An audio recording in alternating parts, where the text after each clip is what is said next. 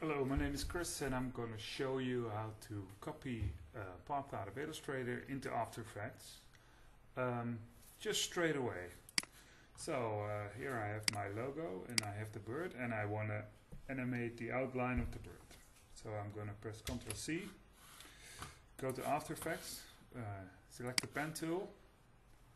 I already made a composition. Oh no, I did not. I'm going to make a composition now.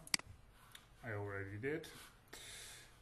Take the pen tool, click in the middle, open the shape layer, which I just created, go to the shape, select the path and press Ctrl V. There's the bird. As you can see, it already has a blue stroke.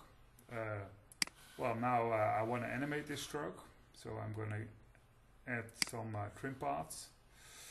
Select the trim paths, open them, go to the middle of the beginning of the composition, make some keyframes for the start and the end, put them both to 0, go to 1 second, put the end to 100,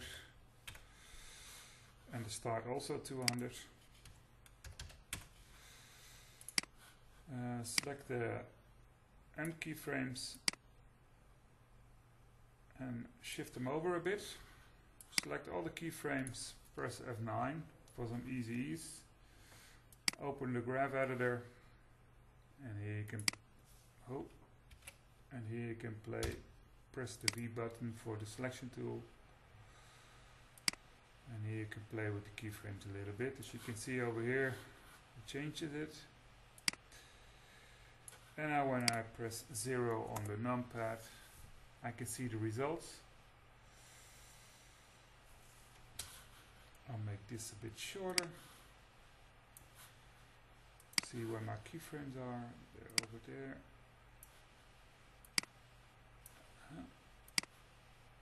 And watch it again. Okay, when I duplicate this one, I can shift over the keyframes a little bit. Change the color to a bit darker blue.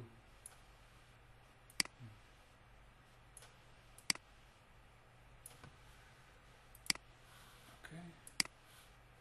And now I make the first one, instead of 3, I'll make them 1 pixel wide. And let's see what happens. Okay, and with this one I delete this keyframe. So now it should